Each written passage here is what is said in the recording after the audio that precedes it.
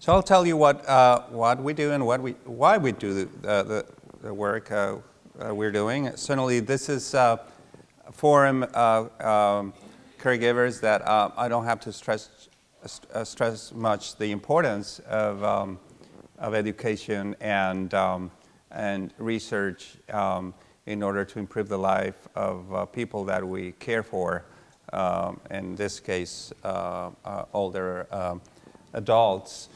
So the Barshop Institute is part of the UT Health Science Center, and it has been in place since 2001.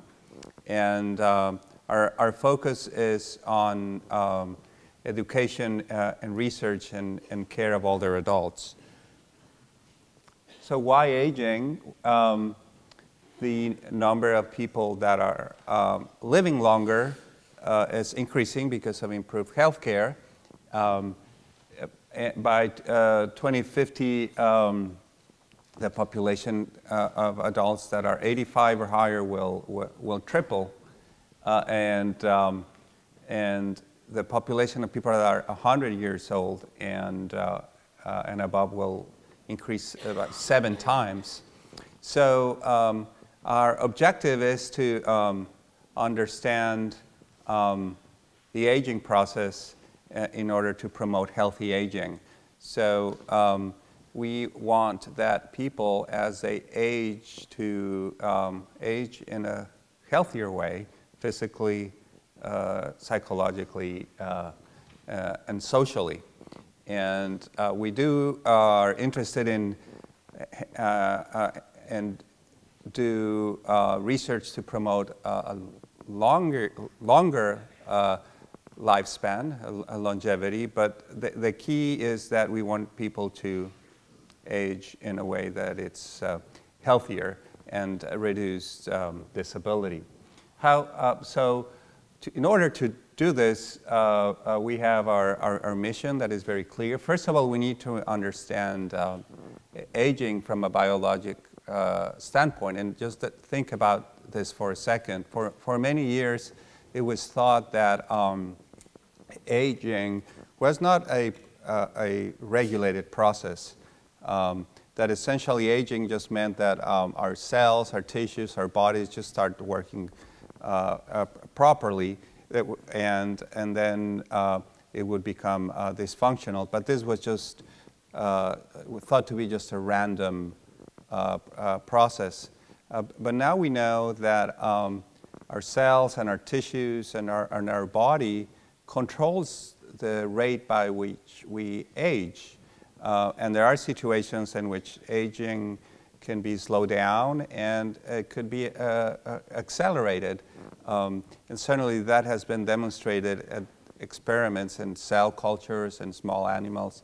And our idea is to try to understand what what controls how we age. And again, our objective is to promote aging that is healthy and in order to improve the life of people and their families. So we do a lot of research on aging in the basic laboratory. But we're now in recent years been able to transition rapidly to begin research that is beginning to test some of our ideas and theories in people. And I'll tell you about some of the inroads that we made regarding research in human populations. Another key mission that we have is also to train the next generation of educators and clinicians and scientists in aging and geriatric medicine. We have a very active program, not only educating researchers, but also physicians and nurses and other healthcare providers, and that it is through our colleagues in the VA and the university.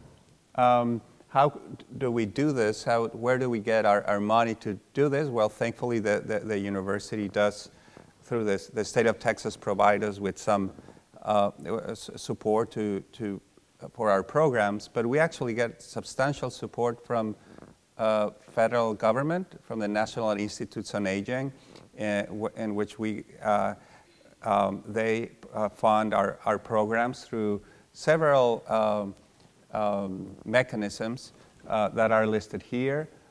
These are competitive programs in which we need to request money for our research and education programs and compete with other top universities in the country. One program is called the San Antonio Intervention Testing Program, and this is essentially testing different compounds, supplements, medications in mice to see whether, and we give them this compound throughout their life to see whether it makes them age in a healthier way, from functionally, but also in their lifespan. We have another program called the San Antonio Nathan Schock Center. Dr. Nathan Schock was one of the pioneers in aging research, and then there's this program that bears his name. And that is a program in which we can also treat different animals with different compounds and interventions and see whether we can improve how they age. And more recently, a couple of years ago, we competed successfully for a program that is designed to begin studies in human subjects. So we can bring some of the discoveries we and our colleagues from other universities are making in the basic laboratory and with animals and start doing some of these initial pilot studies in human subjects.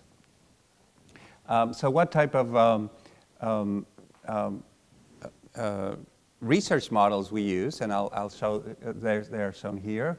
On the top left, that's a small worm called C. elegans. And you say, why are we testing worms? Who cares about worms? But actually, the reason why we study them is that we can manipulate them and evaluate their manipulations very rapidly. For example, there are some genes, you've probably heard, that are families in which people live many, many years, and this is for genetic predisposition. And there are some genes that have been identified that are called longevity genes. But then you want to say, well, I want to test this. No, it's very difficult to do this, let's say, a genetic mutation in a patient and then wait 100 years to see if it lives longer, right?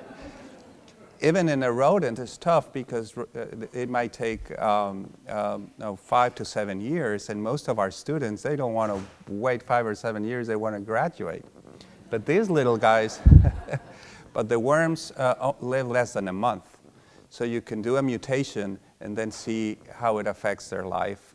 And now through, there are some sophisticated ways to test not only if they live longer or live shorter, but whether they are healthier. We can measure how they move, how they eat, etc. So it's a nice way to study the contribution of genetics on aging. Then there's other funny-looking rodent with long teeth. That's called a naked mole rat. It's not a true rat. It's actually a different type of rodent. That's its name, naked mole rat, and it comes from the Horn of Africa, and we have a colony here in San Antonio. And we study it because even though it's the size of a mouse, a mouse lives 2 to 3 years in captivity. These animals live 30 years.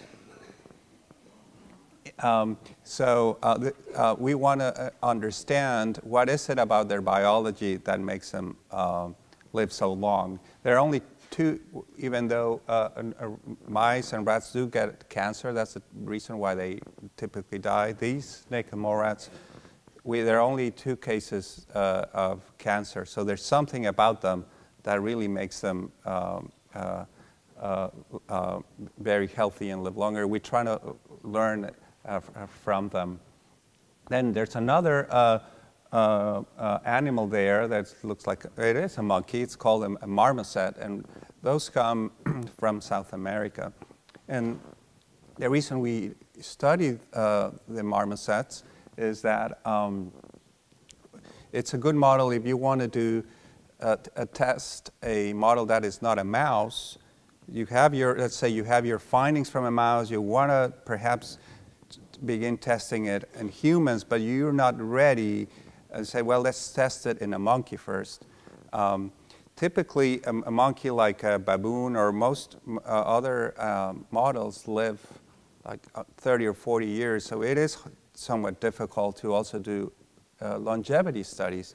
But these animals live 10 years. So if we can start a study, let's say when they're 6 or 7 years, and through a course of 5 years, see whether our intervention, it could be a diet or exercise or a drug, can make them age healthier. And finally, as I said, we're beginning to do more and more studies in human subjects. Now, why are we also interested in aging from a biological standpoint? Well, it's because a very important risk factor for many diseases. So shown there is a figure that displays the increased risk that different factors convey on cancer. So for example, smoking, alcohol, diet, infections, they increase the risk of cancer between 10 to 30%. But let's see the effect of aging. If we put aging in this figure, the risk of the contribution of aging to the risk of cancer is so large that it really obscures all the other factors. So it's much more important from a biologic standpoint. This is Alzheimer's disease, different risk factors, sex, so females have a higher risk for Alzheimer's, diabetes, physical inactivity. There's a gene mutation called ApoE. I'll give you some examples of the research that we're doing. And at the end, I know this is a caregiver summit, so I'll talk also very briefly about one project on caregiver burden. One of the most important research that has been done in the field is with a drug called rapamycin. And it's called rapamycin because this compound, it was discovered many years ago in the island of Rapa Nui, where those statues are, because the substance was discovered there. They called it rapamycin. And it's actually made by a fungus in the island, and fungus makes this substance to kill bacteria. So in order to fight off bacteria, the fungus makes it. So drug companies discovered it. That's what they do. They go to all different places, take samples, and see if they can make new drugs of what they find. So first they developed this drug as an antibiotic, but it wasn't very effective. But then they started testing it for other diseases, and turns out it's a very effective drug to prevent rejection after a transplant of a solid organ. So there are many patients that after a kidney transplant, liver transplant, etc., they take this drug because it's very efficient to prevent rejection. It also is efficient against certain cancers. But there was this notion that rapamycin also may have some effects on aging. So our university and with some colleagues started testing it in mice. So what they first did is they gave old mice, they fed them rapamycin, both females and males, and they see whether it affects their longevity. And that is shown in this figure. To your left is the data from males, and to your right is data from females. And this is called a lifespan curve. At the beginning of the curve to your left, all the animals are alive. 100% of the animals are alive. And as you move to your right, and days go by and animals start dying, the curve starts going down. So a normal curve is the one that says control, which is kind of in dark blue. So over time, more and more mice are dying. And the same curve for humans, flies, elephants. They all look the same in the shape, and the shape how it goes down. So the normal curve is the one in dark blue. And you can see is that rapamycin actually extended the lifespan. The rate by which the animals were dying both in the males and the females, was slowed down with a drug. And this was discovered about 7 years ago. It was the first time that, ever in science that a drug actually had been shown to slow down aging.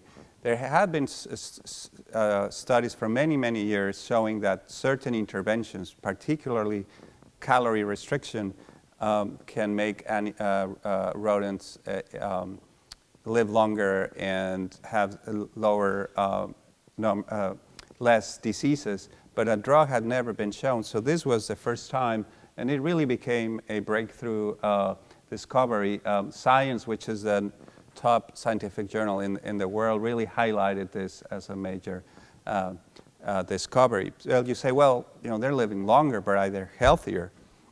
So it turns out, subsequently, our group and many others around the world started testing it on diseases. And it turned out that rapamycin indeed delays Alzheimer's disease in animals, improves cognition, slows down and prevents many cancers, also decreases cardiac disease, is beneficial from stem cells that we have in our body, and improve other things. It's not all good. There is some evidence that in some cases, it may make diabetes worse.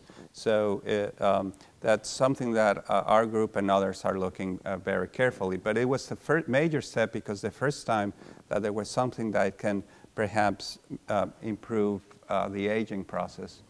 So as I said, we eventually want to move to humans, but a middle step could be monkeys. So we have a study funded also by the National Institute of Health on marmosets. So we have about 150 marmosets that we're giving them rapamycin currently, and the idea is that we are seeing, we have half of those are taking rapamycin, half of them are taking a placebo. So the way we give them medicine is they love yogurt. So they grab their yogurt treat, and with their hand they'll eat it. So we put either the placebo or the medication in their yogurt. So we are, of course, very concerned about their health. So they are checked every day by a veterinarian, all of them. And we are doing all sorts of assessments. One is cognition. So they actually learn to click iPads. So we're doing assessments of the effect of the drug on cognition. One is on learning. You can't see very well, but there's a learning test to your left. Also in strength, we teach them, we give them a hand grip, and they'll squeeze it. One is on running, their exercise tolerance, so we can test that on a ball. Now they'll go, and we can measure how much they run. So far, it hasn't affected their health. The study's only 1 year into the study, and it'll take us about 5 years to find out, to get conclusive results. But so far, it does not seem to be detrimental. By the way, they also haven't, we're checking them for diabetes, and it's not increasing their diabetes. Humans, well, indeed, we are doing a study. Actually, we completed a small study in the VA with this drug, rapamycin. The objective was to see whether it's well tolerated. So we don't want to give it for a long time until we make sure it's safe, because we were giving it to healthy people. So we're doing a study with veterans, older veterans. Their mean age is 80 years of age. And the question was very simple. If we give it a short course of this drug, is it well tolerated? Because if it is, perhaps we can begin longer trials. And one of the potential uses would be Alzheimer's disease, because indeed in rodents it does seem to be have a potent effect. And the data that is shown there is essentially just a comparison of rapamycin versus placebo on a test called slumps and taps, which is a test of cognitive function, and there was a small increase in improvement in cognition. But again, this is very, very preliminary, very a small study, and until all the data is finalized, we won't be able to make conclusions. And certainly, this was just for this was just for 10 weeks, so we need to do a longer study. But at least we're encouraged to see that it was very well tolerated. Only one patient did have some gastrointestinal problems, which may or may not have been from the drug, and another a patient developed an allergy, which very likely was from the drug. So we're monitoring closely, but overall we were very optimistic. Okay, so that is kind of the extreme. This is a drug that has been very powerful, rapamycin in rodents. And we are moving to humans, but very slowly because we want to be careful. Now I'm going to talk about another intervention we're doing. And this one actually is something that is already in something that you can get in vitamin stores and health supplement stores, which is called NAD, which is a type of vitamin B3. And you may have seen commercials or something on the airplanes that's supposed to improve brain function and cognition in what is called mild cognitive impairment, which is a pre-diabetes, pre-Alzheimer's state. Vitamin B3 is found in many foods, including milk. And the science behind this is that if we give this compound called NAD, it will increase, it will improve the metabolism and the energy in our brains. So to your left so the brain constitutes only 2% of the mass of our body, but actually the brain it requires a lot of energy. It consumes about 20 to 30% of all the energy requirements. So it's small, but it's very demanding. And the idea is that certainly in the laboratory that there is good evidence that this supplement increases the metabolism in the brain. So the idea is that by supplementing it, we could potentially improve the cognition in patients that have an early stage of Alzheimer's disease. So we are doing a pilot study, only 10 weeks, because first of all, we want to make sure that it's safe. And we're enrolling patients that are over 65 and that have, we're comparing patients with mild cognitive impairment, but also people that are normal. And we're doing some sophisticated tests of brain function. So in addition to doing the normal, usual cognitive tests that you can have done in a doctor's office, we're doing more sophisticated tests of brain function. And this is called a memory task. It's done in an MRI machine. And what you do first is that you teach the patient is in the MRI, and you show him a face, and so this is Kevin. And then you see in several faces and recognize Kevin, and based if they choose the right one or not, you'll get a different brain signal. So to the left is an incorrect signal, and to the right is the correct one. So this is a very precise way to see if what is the baseline brain function and whether your intervention is actually improving it. Of course, we are also doing the more basic assessment of brain function, but this gives us a higher level of precision. The next one I'm going to talk about is one on a study on frailty. So frailty is this state in which many of our older adults have. because it is, of course, associated with aging, also certain diseases like cancer and infections, but the most common one, a form of frailty, is aging. And patients that are frail have a very high risk of having bad things happen to them. Falls, going to the hospital, disability, and their risk of death, early death, is much higher. So our groups have been trying to understand what are the risk factors for frailty, and to try to find a way to reverse it or prevent it. I'm sure you have patients that are frail and you were like, oh, I wish I could have intervened or done something before they get at this stage, because once someone is frail, it's very hard to get them back to normal function.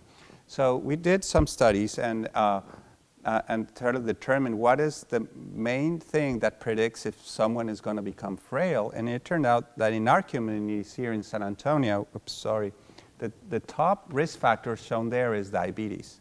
So someone developing diabetes conveys a high risk of eventually becoming frail. So based on this, we designed a study using a drug called metformin. Who is familiar with metformin here? Yeah, so most of you, right? Because it's a drug that is used for diabetes, but also is used for diabetes prevention. So if you can identify someone who's going to develop diabetes and you give metformin, it'll decrease the risk of developing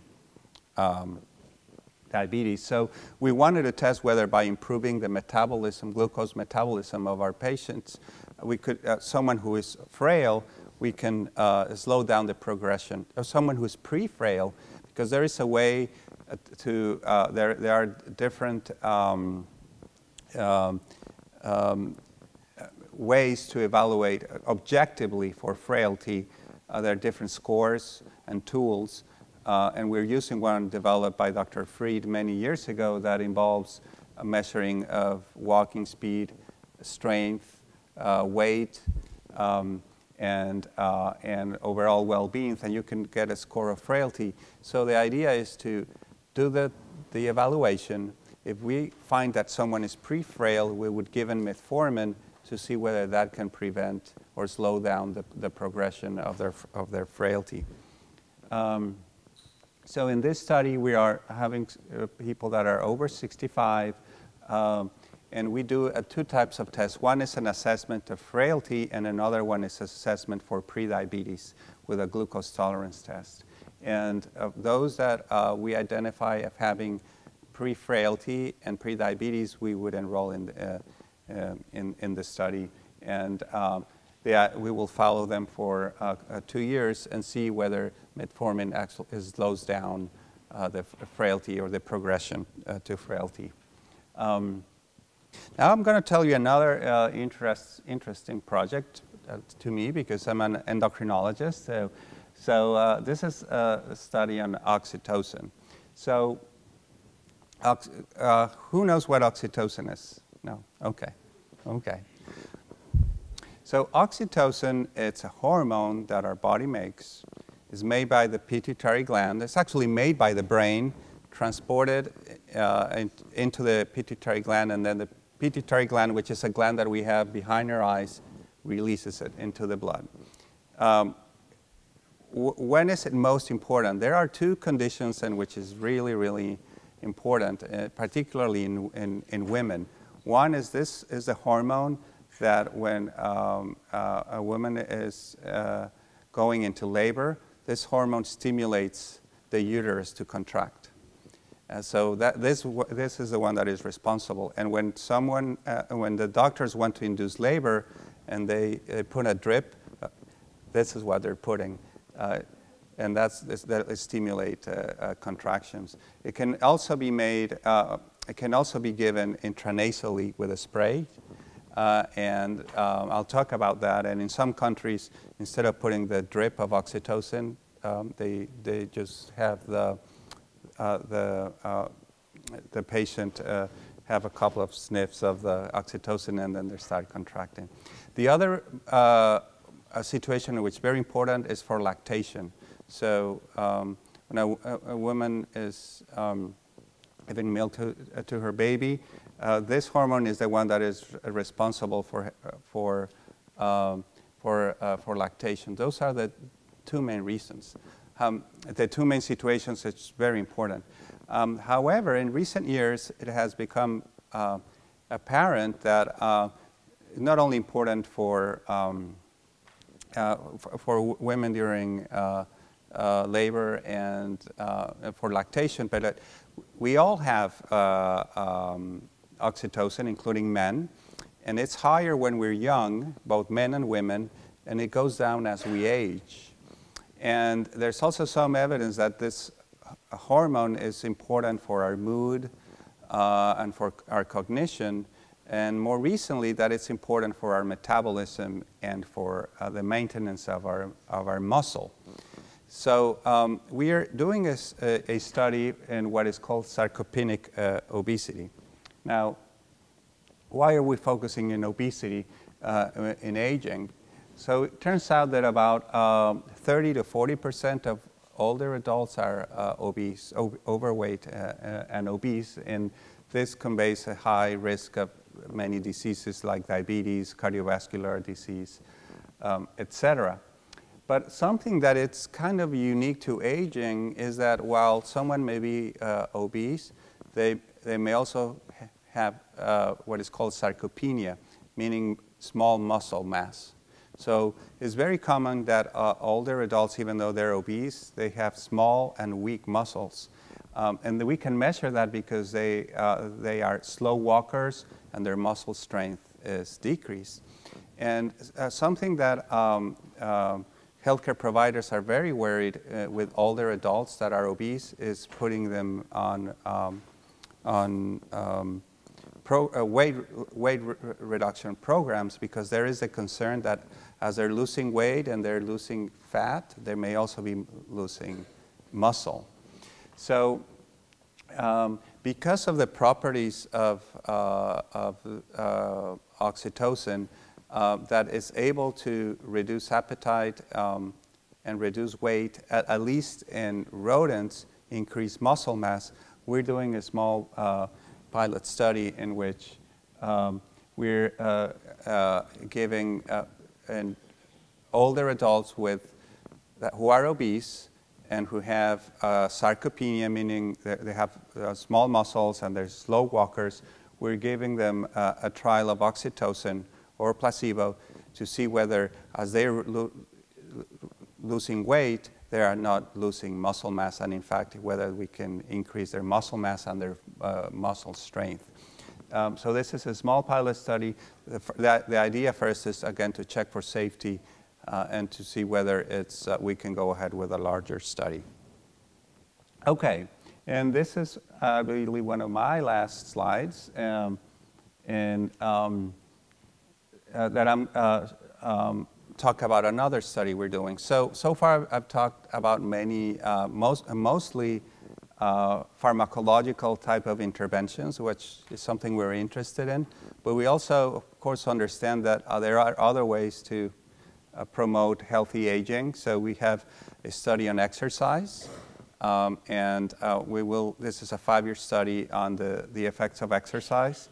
We also have studies on nutritional interventions, which obviously are very important for the aging process, but also behavioral interventions are very important. And one of them is the evaluation of the stress busting program, and I think WellMed is heavily involved in this program, and to see whether this is a program which it's a program that is delivered to caregivers of adults that have chronic diseases, Alzheimer's disease or some other chronic disease. So the idea is to intervene on the caregiver, which obviously, as you know, is under a lot of stress and due to the care they're providing, and the idea is to intervene and improve the well-being of the caregiver as well. And so the stress busting program is a useful way to do this. So the idea of this test is to see, of this project is to see whether not only the stress busting program can improve the well-being of the person that is receiving it, but also does it affect certain markers indicative of aging. Sometimes you hear, oh, the caregivers may age faster.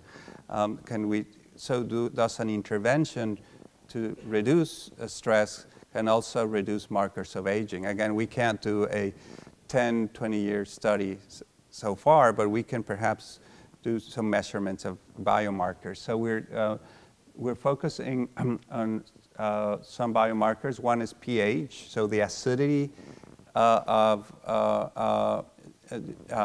our fluids in our body, like saliva. This is thought to the pH or the acidity be related to our stress level.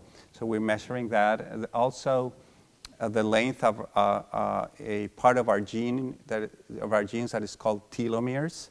So as telomeres are part of our DNA, and as we age, they get shorter, and they're supposed to be an indicator of aging and the rate of aging. So we're seeing whether this intervention can affect this other marker of aging, as well as some other hormones. And what we have so far in this pilot study is, and actually we're also, another important thing is we're applying in a Spanish version of a stress busting program to see whether there are differences between Hispanics and non-Hispanics. And so far, which I was, to be honest, kind of skeptical when I heard about this pilot study in terms of affecting the biology. But so far, it was a striking reduction, a striking increase in the pH of the saliva, so indicating that is making the saliva less acidic. And again, indicating that there's actually doing something to our biology. And this was accompanied with an improvement in other markers of depression, anxiety, and burden on the caregiver burden scores. So we haven't finished all the other more sophisticated markers of aging, but the first one we finished, which is the pH, it clearly had a profound effect. So hopefully in the near future we'll be able to have more data to share with you. And again, the idea is to understand better the effect of these interventions to promote a healthier aging, not only for our patients, but our caregivers and ourselves. So I'm going to end with that. That's a number, my email. And I want to thank, in addition for inviting me, some members of my team. I think they're here. But all this research is supported. We have a very strong team of people. I think Shay Kelly is there. I don't know if anyone else, but this study is done primarily by our staff. And thank you very much. Awesome.